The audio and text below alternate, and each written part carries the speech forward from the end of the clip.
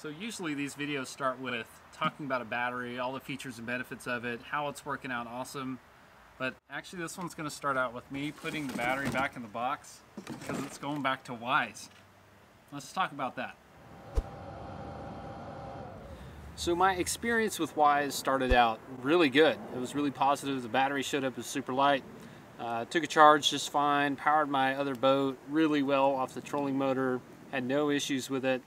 It was all until I bought this guy. That's when it kind of went sideways.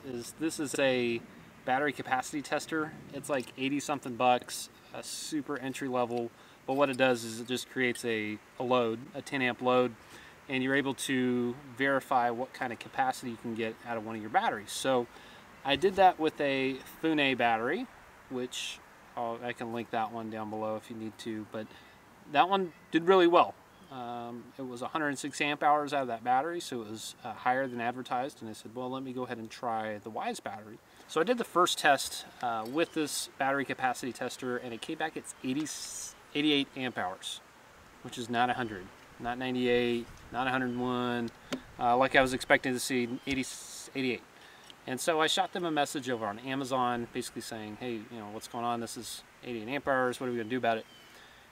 They asked me to do a test again, so I fully recorded it with the GoPro, did a time lapse on it, and sent it over to them using their charger, so it's fully charged using their charger.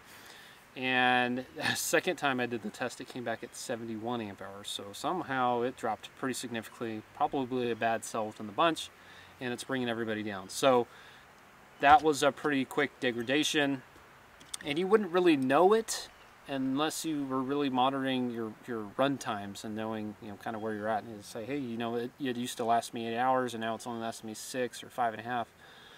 Unless you're fully using it, you won't really know, or you test it. So I found that to be pretty valuable. I go back with them and say it's doing 71 amp hours. What are we going to do? They said, oh, well, sorry about that. And would you take a $20 gift card? No, I would not. I'm getting 70 amp hours instead of 100.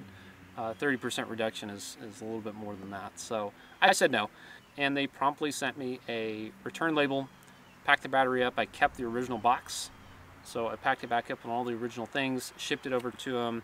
It took 3 or 4 days to get there, shipped it over, I think, to California, and they promptly gave me a refund for it. So, all right, so where do we go from here? So I would say that Weize took care of the issue. It's a 3-month-old battery that failed.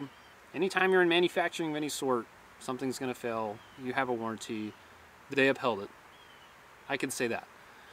Now with that, you know, since I've got the taste of the Militech battery, I'm probably going to be more of a higher end, at least click it up a few notches to help make sure that we get better grade cells, better BMS, maybe a little bit better support. You know, Weize, the communication between Weize and myself was a bit clunky. You know, it's not like I can just pick up the phone and call, and I'm going to get a human on the other end that's going to have some knowledge of the battery. So I would say that, right? You know, certainly consider how far you want your dollar to go. If you want to get into lithium, I think the low budget ones have a place. I'm using the Funa battery in my boat right now for the electronics. I think that's fine. But that said, you know, if you're going to really rely on it for like a tournament application, something where maybe some money's on the line, stick with the higher end brands would be my recommendation. Hope you found this valuable. If you'd like to learn a little bit more about that Militech battery that I'm talking about, it's a 36 volt battery running my trolling motor, and that thing is awesome.